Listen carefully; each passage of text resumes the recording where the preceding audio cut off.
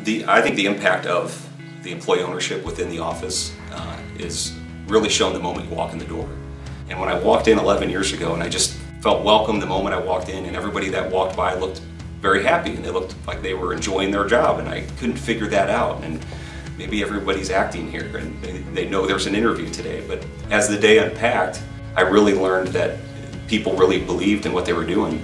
It's just shown every day, it's grown. I love coming to work.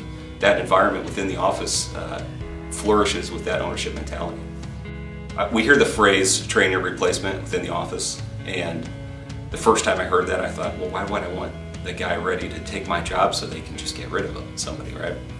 But the more we think about that, the more we see it unfold within the office. We're really offering people the opportunity to expand what they currently do and what their current roles are by making sure there's a person there to fill in as you find other opportunities within the company.